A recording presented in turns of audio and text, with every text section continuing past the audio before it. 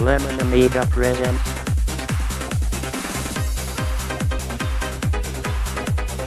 a Playguide video review. Sit back and enjoy the show.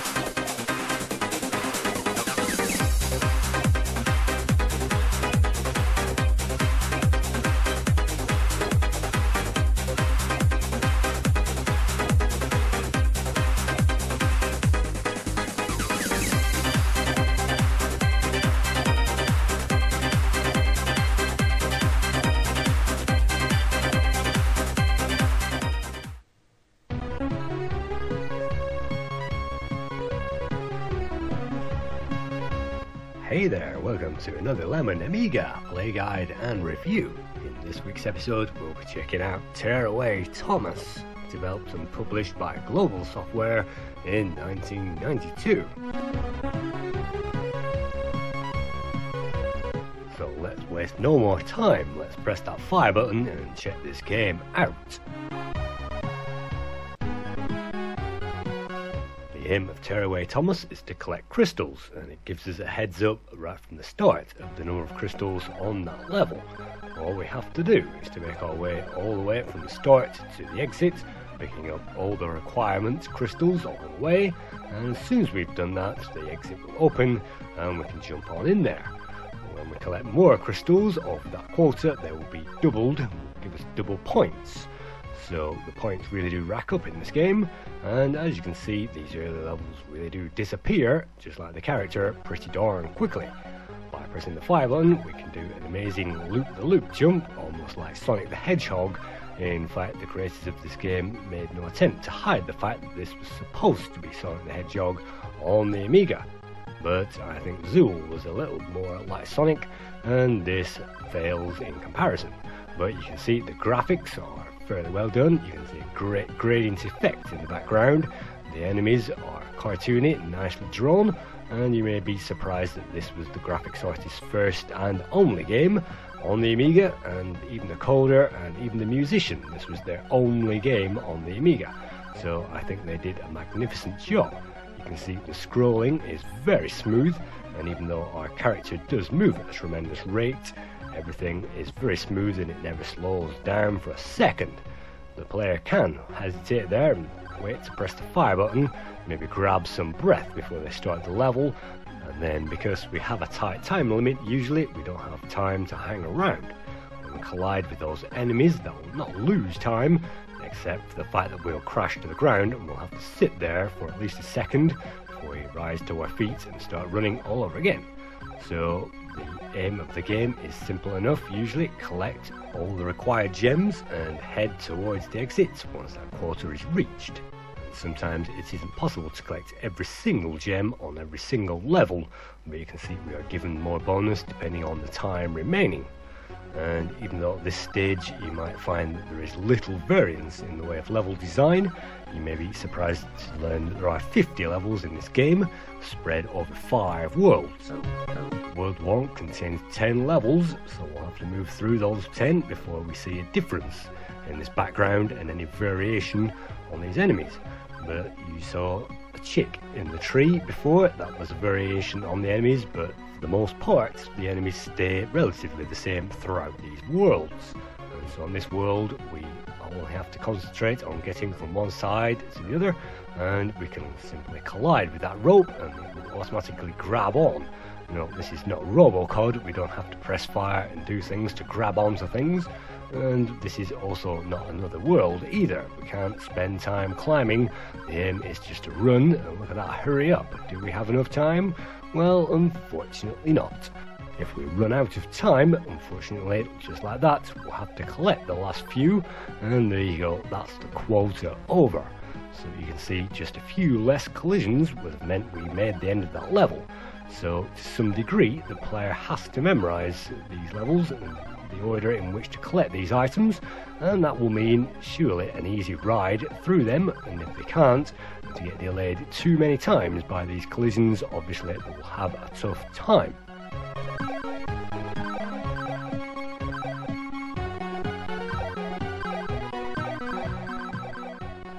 this stage, the level design is fairly linear and the puzzles on offer are very simple, and jumping over chasms and using ropes and things like that are very easy, and it encourages the player, especially the beginning player, who can get very far in this game simply by a little perseverance.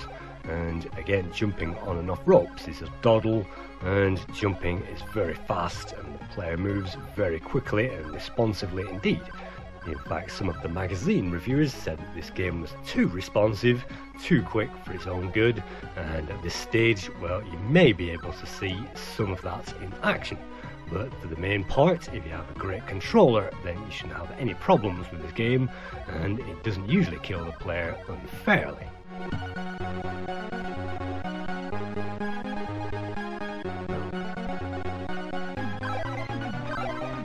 Certain places are inaccessible, and sometimes we'll find trampolines and springs, and we can always jump on top of the bears' heads, and that will give us some extra height. And it's important to do that in order to complete these levels quickly, because now we get to the parts where you really must be on the move.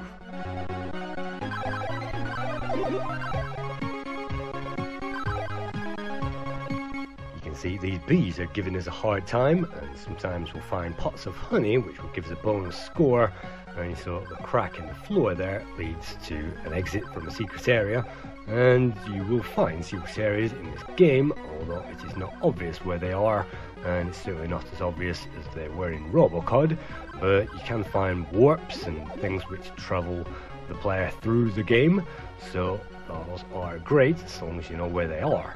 And you will find extra large gems as well, which will count towards our gem total, but will give us a massive bonus score as well. But you can see sometimes the player just has to grin and bear it and carry on independently of all that, jump on a spring there and hope, and then of all that they've collected the quota. With 3 seconds to go, it doesn't look like I'm going to make it.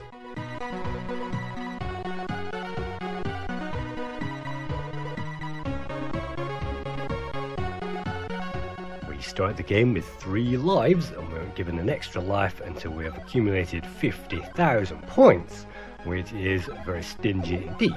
Once again, we cannot collect extra lives, power-ups, pickups or consumables one way or the other, so again we'll just have to progress with these very simple game mechanics.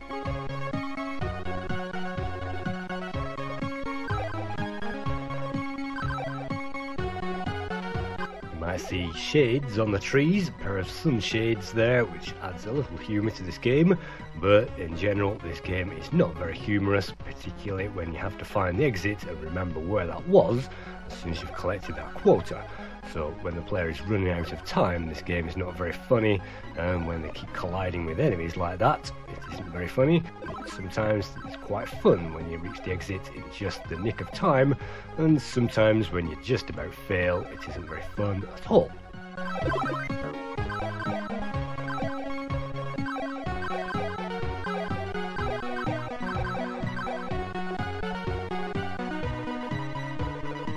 I must say I really do like the copper effect in the background, which you can see changes on this vertically scrolling, very smooth level, and all the levels are very smooth and very colourful. I certainly cannot comment about the backgrounds, but now you can see we have reached a challenge level. Now we have to reach the end of that thing and reach the goal, the finish line, within, well, we only have 10 seconds remaining there, and I've wasted most of that trying to get out of this pit.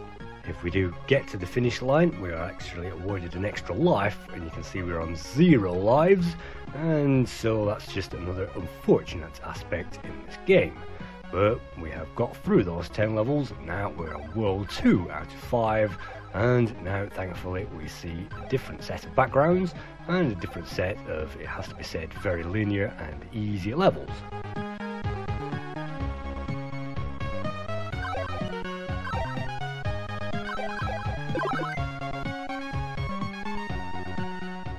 Be surprised to learn that I actually recorded this footage on the 10th of May 2013. Yes, that's over a year ago, and this show was originally intended for Season 1 of the Lemon Amiga Playguide reviews, and I thought, well, it's not such a great game, so I pushed that back, and it's only just about squeezed in to Season 2. Well, this game is very fast and it's very smooth, and I certainly remember playing this from my Amiga days. And you may notice on the intro, this character was one of the very first to be added to my Amiga intro sequence. So I did have this game in mind for all that time, so I'm glad that I've managed to get around to it, and yet at the very same time it is very fast and smooth. It is not an amazingly playable game. But in this section it gives us a choice now. We can go through 4 warps, and those will contain crystals, of course. The first one is very easy, and we'll have to accumulate those crystals from these 4 screens, and that adds some variety to this game. It means we can take on the screens in any order and collect the easiest ones first of all, and we can find that as long as we complete that quota, then the time is pretty lenient, and again, going from screen to screen is a lot more interesting perhaps, and it gives some variety than simply travelling along linear levels. But you can see it has not got the same variety as Sonic the Hedgehog, not the same graphics, not the same instant charm or playability. The control of the character is pretty similar, but it isn't the same. We can't do loop-the-loops and roller coaster rides and things like that. And again, even though there is some charm in there, there is no comedy when it comes to running out of time and losing your way around these maze-like levels. Sometimes these levels are so easy it's a joke, but sometimes it isn't, and it's those playability factors which unfortunately let this game down. This could have been a great game, but somehow the playability suffers, and the only great thing about it is just making that level in the nick of time.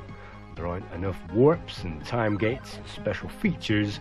There are certainly no collectibles and power-ups, and anybody who thought Rainbow Islands was a vertical platformer without much substance, well, at least you could fire rainbows in that vertical platformer, collect items and have a really great time. In this game there is no bonuses, no extra lives to pick up and things like that, and we can't even use the speedy shoes to crash into those enemies at high speed, although it doesn't appear to save us from doing that because I'm doing just that. So whilst you see me trying to get as far as I can with 0 lives there in the bank, I'll just say a little more about this game. It was coded by David Haney, and he also provided the music as well, which is a little repetitive, and he was also aided in the code by Nick Frampton. Again, it was their only game on the Amiga. The graphics were created by Laura Graves, and again it's her only graphic attempt on the Amiga. I will also say that this game was heavily inspired by Sonic the Hedgehog, and even the aliens are known as Sonic the Hedgehog spelt backwards. The main enemy is actually Dr. Oriam, and that's Dr. Mario spelt backwards, and apparently these levels are in the Mega Driver Star System. So I think the gamers have definitely taken 1 or 2 liberties, but maybe not far enough as far as the graphics go, and we saw Liquid Kids and Snow Bros were head and shoulders above this game graphically and offered much more.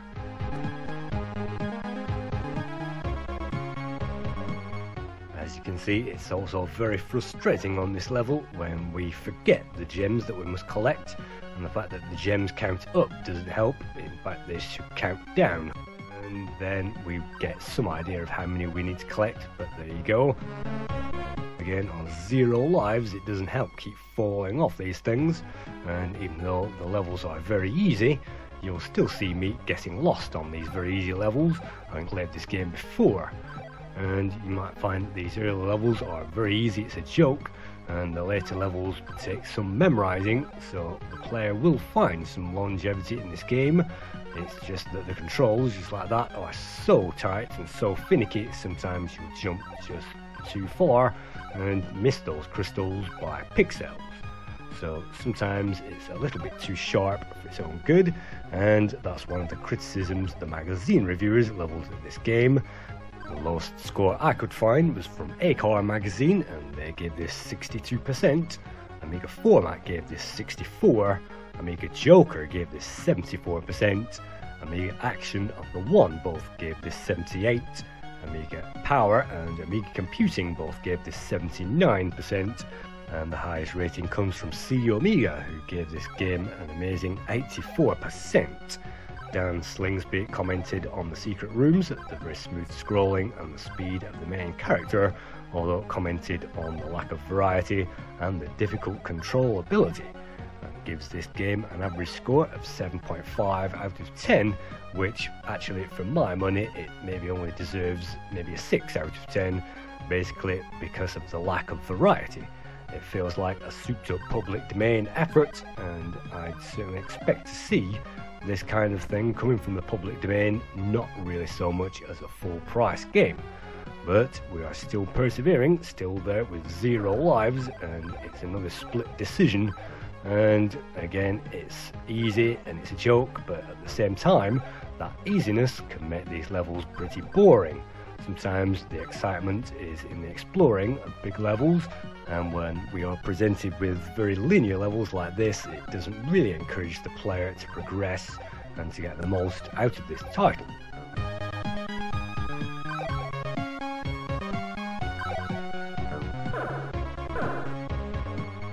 Now we find a maze in this very similar level in World 2. The level is quite easy to figure out in general, although it will give the very novice player, like me, some things to think about. Although this level is still easy, still linear in a fashion, and still looks like it's been designed on squared paper. And maybe mathematical chemistry square paper isn't the best medium to design an Amiga game upon.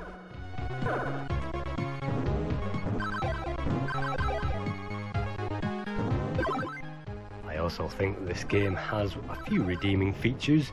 Mainly the sound effects are quite good, and the music is not annoying, even though that repeats.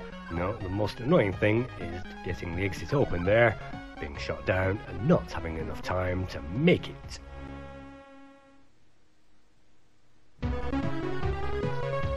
All that effort and those 16 minutes basically give us the bottom entry of the high score table with 50,000 points.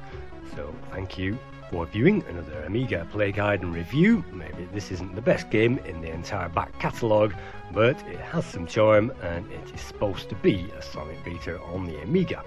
Thank you.